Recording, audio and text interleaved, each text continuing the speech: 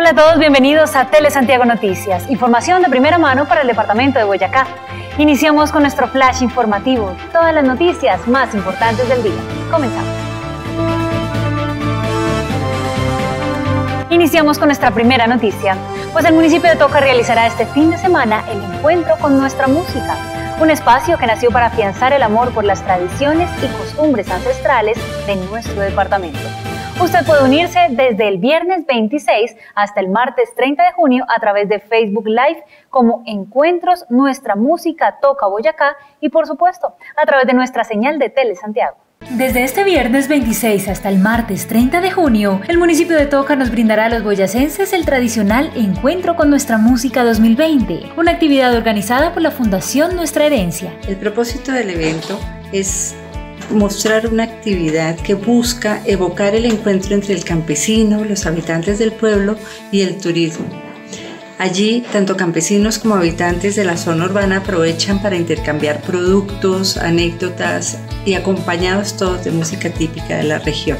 Desde el año 2009, este evento ha venido trabajando de manera ininterrumpida por el rescate cultural del departamento, pero para esta versión, teniendo en cuenta la emergencia sanitaria, le apuesta a la virtualidad manteniendo gran parte de su programación. Tenemos como primer punto el encuentro de escuelas de música de la zona centro de Boyacá, esta vez dirigida a los directores de las escuelas, quienes con un resultado plasmado en la integración de 30 niños y jóvenes boyacenses interpretando cada uno desde su casa una obra instrumental adaptada previamente por los directivos de sus escuelas de música en conjunto con el tallerista del seminario.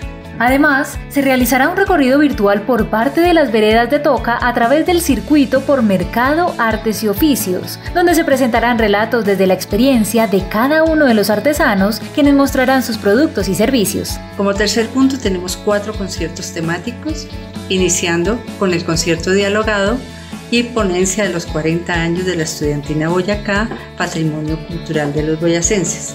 Los otros 2 conciertos cuentan con la participación de nacientes agrupaciones conformadas por jóvenes músicos y el último gran concierto, el concierto de cierre en entrevista en vivo con el Latin Grammy Mauricio Carvajal.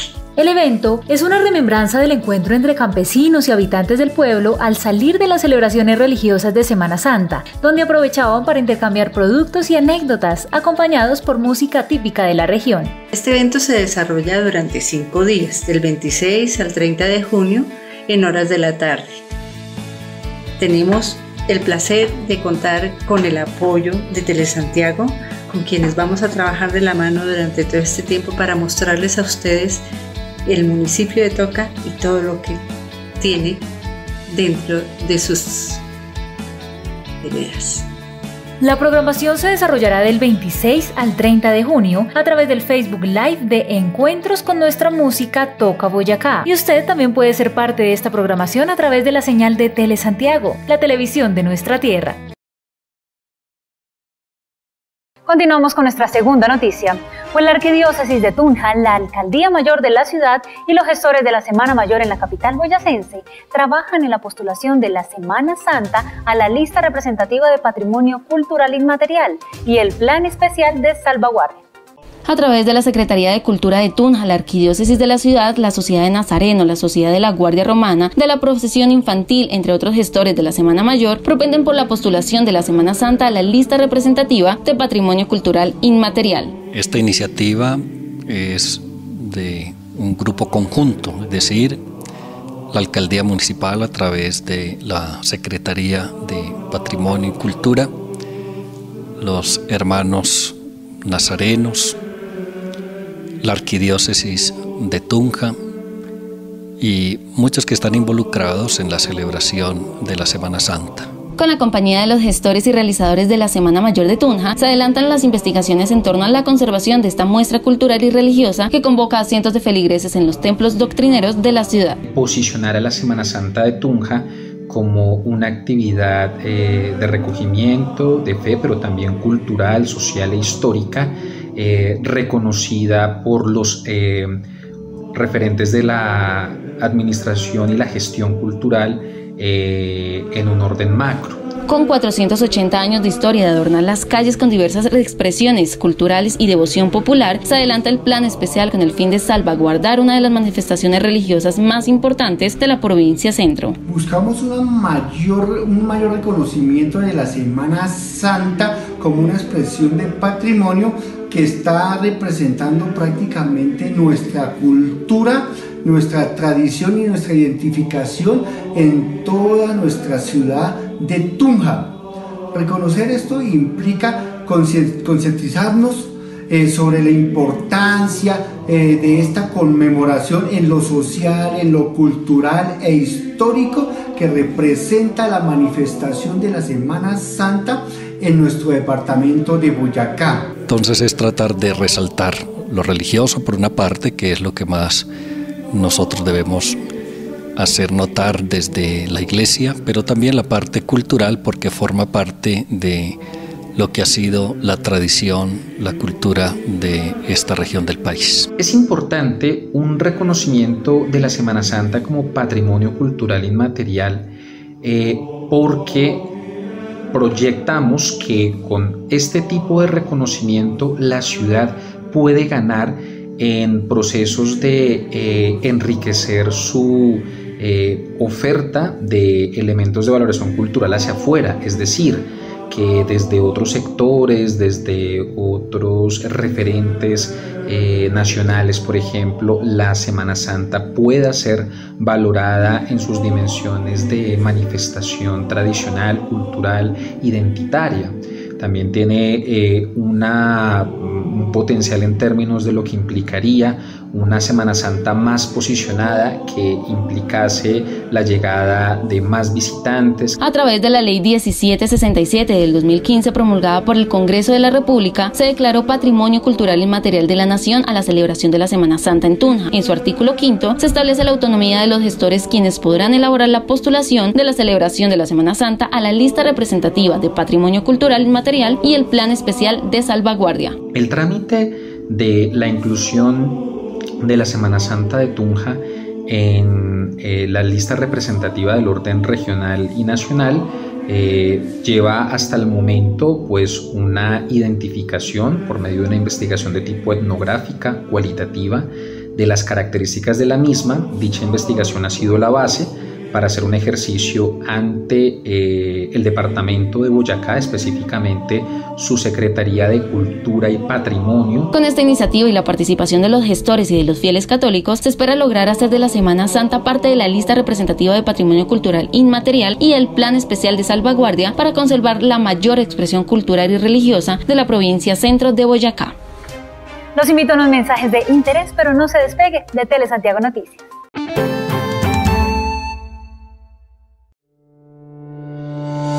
Desde el mes de marzo hemos escuchado todos los días cuán importante es protegernos para evitar el COVID-19. Cómo debemos usar el tapabocas. Hemos cambiado también nuestras rutinas y hasta la forma de saludarnos. Pero lo que no nos han dicho es que lo más importante es el bienestar y la tranquilidad de nuestras familias.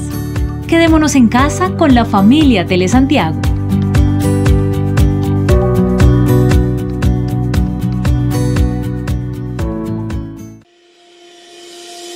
¿Te perdiste de algún programa de Tele Santiago?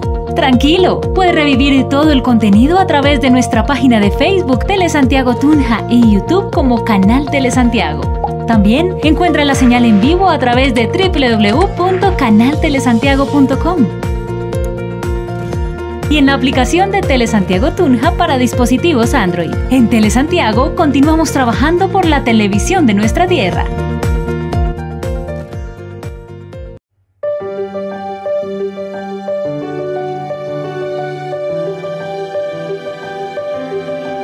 Muy amables antividentes, nosotros los cristianos católicos celebramos cada domingo el Día del Señor, la Pascua. ¿Por qué el domingo? Porque fue el día en que Cristo resucitó, Señor de la vida y de la muerte. Si Cristo no ha resucitado, vana es nuestra fe. Los cristianos en los primeros siglos comenzaron a celebrar el primer día de la semana, el valga decir que el primer día de la semana es el domingo y no el lunes. El lunes es el primer día de trabajo, pero el primer día de la semana es el domingo. Y Cristo se apareció a los apóstoles para indicarles que había resucitado el primer día de la semana, el domingo. Somos el pueblo de la nueva alianza. Es decir, nosotros no guardamos el sábado, que era lo que guardaban los fieles del pueblo de la antigua alianza. Nosotros somos el pueblo de la nueva alianza y con Cristo resucitamos y celebramos cada domingo este acontecimiento pascual. Por lo tanto, los invitamos para que cada domingo nos podamos acercar a celebrar la Eucaristía. Ahora, en este tiempo de crisis sanitaria, pues la Iglesia nos permite hacerlo a través de los medios de comunicación. Pero una vez lleguemos a la nueva normalidad, todos invitados a participar siempre de la Sagrada Eucaristía. Este es el mensaje y el compromiso que tenemos nosotros, cristianos católicos: celebrar cada domingo el Día del Señor.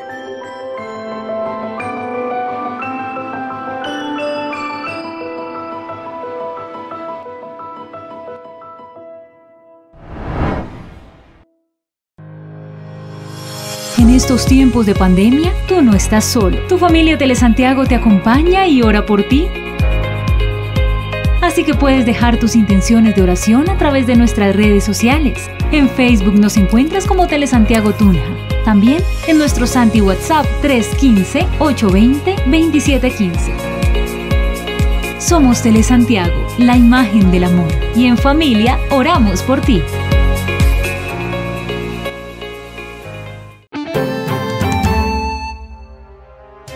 Gracias por seguir en sintonía. Aquí continuamos con nuestra tercera noticia.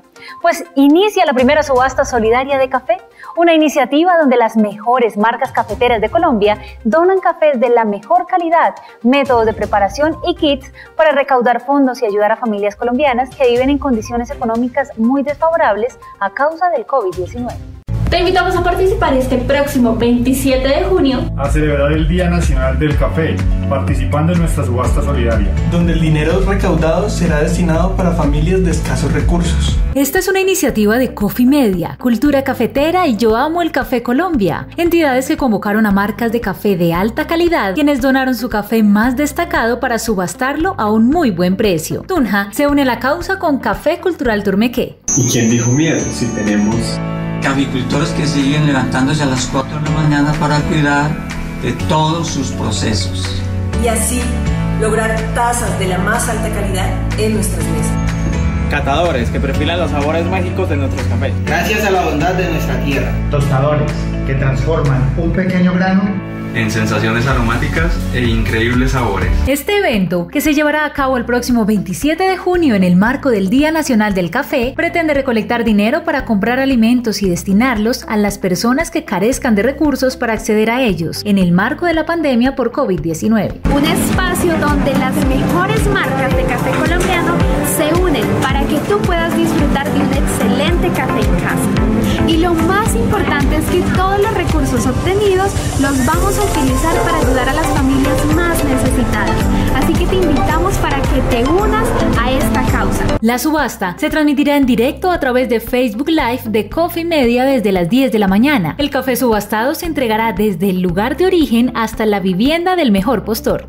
Solos podemos hacer poco, pero juntos podemos hacer mucho.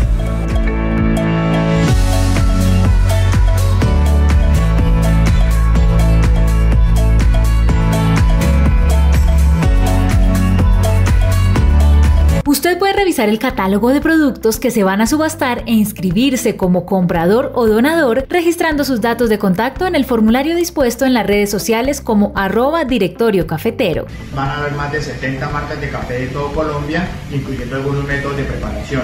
Entonces están todos cordialmente invitados, puedan adquirir un muy buen café y disfrutarlo desde la comunidad de su casa. Los invito. Nuestra cuarta noticia tiene que ver con el Instituto Colombiano de Bienestar Familiar, quien en alianza con la Academia Juventus otorgarán 530 becas para los niños, niñas y adolescentes que se encuentran bajo el cuidado y protección de la entidad en todo el país. garantizando el derecho a la recreación y el deporte de los niños, niñas y jóvenes. El ICBF y Juventus otorgarán 530 becas para la formación virtual en fútbol.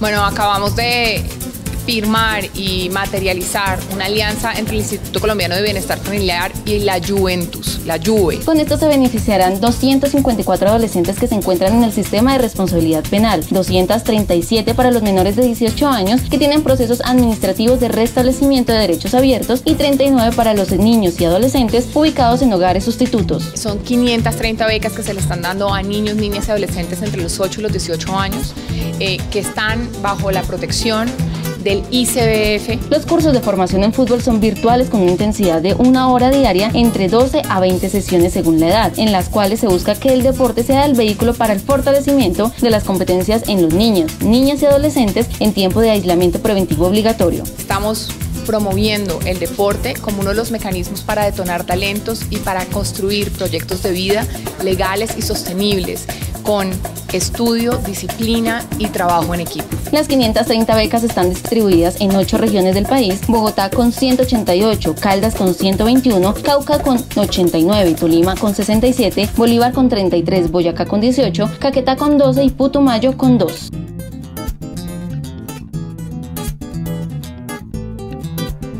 Finalizamos nuestro flash informativo con la quinta noticia, pues desde la Vicaría General de la Arquidiócesis de Tunja, el Padre Jaime Rodríguez saluda en esta ocasión a todos los párrocos, vicarios, agentes de pastoral, religiosos, para continuar perseverantes en la oración y en la evangelización en medio de la situación que vivimos.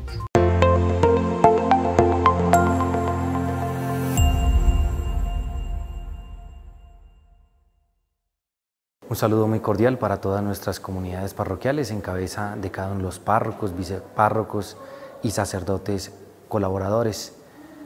El día de hoy queremos hacer un saludo caluroso en Cristo Jesús ante esta situación que está afectando la vida y la dinámica pastoral en cada una de nuestras parroquias. Desde la Vicaría de Pastoral hemos querido estar cerca de cada uno de ustedes a través de la hoja Evangelicemos, de la Lección Divina, de los encuentros mensuales según nuestro plan de evangelización. Ojalá que también este caluroso saludo sea un ánimo para continuar en ese encuentro con nuestro Señor Jesucristo a través de la liturgia. Sabemos que todavía no podemos ir a los templos parroquiales para vivir como se debe la Santa Eucaristía, esa experiencia de nuestro Señor Jesucristo que se entrega para la salvación de cada uno de nosotros. Pero pues oramos todos los días para que ese anhelo pueda llegar a cumplirse prontamente, que el Estado pueda, ojalá, dar apertura a los templos parroquiales y todos nosotros podamos seguir con ese dinamismo pastoral que caracteriza al pueblo boyacense. Por eso, un agradecimiento muy especial para todos nuestros coordinadores pastorales en cada una de nuestras parroquias. Un saludo para los párrocos, vicepárrocos, y ojalá podamos seguir unidos en la oración. Todos los días, pues Monseñor Gabriel Ángel pide por cada una de las intenciones, inclusive el día de hoy pedía por uno de los arciprestazgos de nuestra arquidiócesis y también por toda la comunidad científica para que ellos puedan llegar a encontrar rápidamente una vacuna y todos nosotros podamos pues tener una vida en la normalidad. De mi parte, un saludo muy especial y también mis oraciones para que todos nosotros podamos seguir sirviéndole a Dios nuestro Señor.